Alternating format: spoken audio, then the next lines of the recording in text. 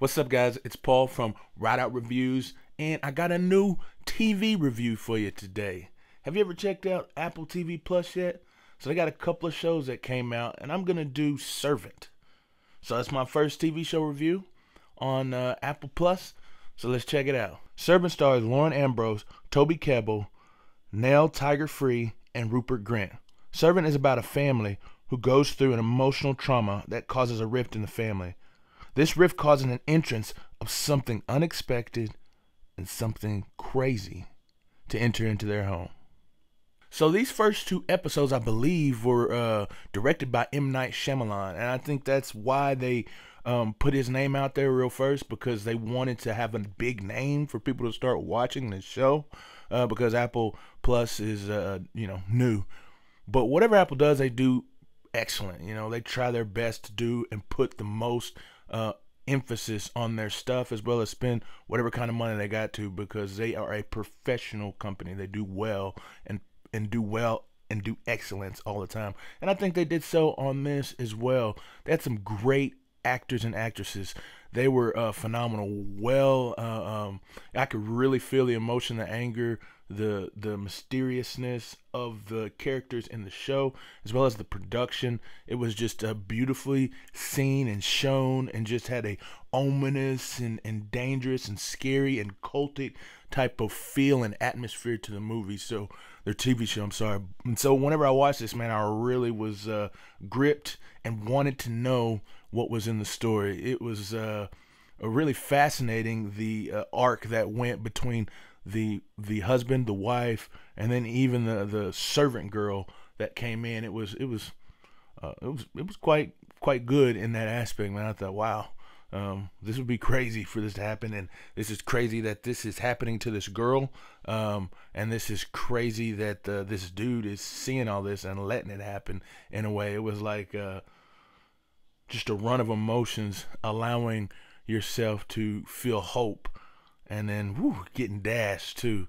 So this was a good movie. I know it sounds kind of vague because I don't want to give it too many spoilers, but I'm going to do a Christian perspective on it, and you can hear a little bit more about what I think about the movie in a Christian perspective, or a view in Christianity.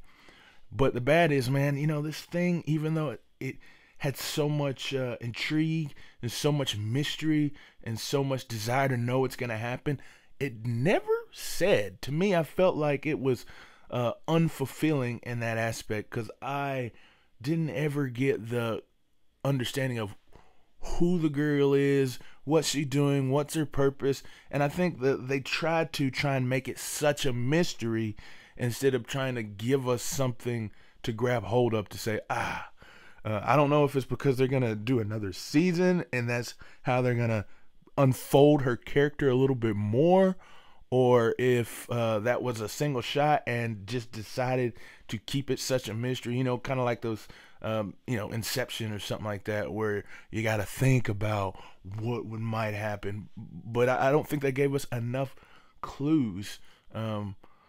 It's like it all culminated in that final episode, trying to unpack all of the things that had happened at one time, and I wasn't a big fan of that. When I first saw the episode, started watching that last episode, I was like, oh good, tell us more, get to see more, get to do more, but they just never really did it. But I did think the interesting part was how it was like, you are our servant, and so we get the idea of what it came from. But who is she, what's she do, and how is she doing it? That's what is what's crazy. And I would have liked to known a little bit more about that. So what's my rating? Well, I'm going to go ahead and give it a 2.5 out of 5 R's. I thought it was very intriguing. It was very crazy in aspects of what that girl was doing and what the family was going through. But because it left me unfulfilled in the end, man, I just couldn't make it fresh. But also, I think I'm gonna check out the next season, because I feel like if it continues in the path and starts displaying or revealing more of her character and what it is, I'm definitely in. So I think you should check it out. But right now, I just don't feel like it's the best of the best. Just average, Is the movie or TV show redeemable? Well, it's got a lot of strong themes in it, especially about depression, about hiding your feelings or suppressing your feelings. Also, just about going through tragedy as a family and what families do to come together or fall apart during such a tragedy. So, in that, I think it's actually a good, redeemable show to watch. Though I felt it was unfulfilling, I think that if you like this type of occultic type of stuff, but want a purpose and theme in it, then this will actually do that. So check it out, man. Hey, I appreciate you guys for watching. If you have anything to say about this show, go and put it in the comments. Let me know what you think.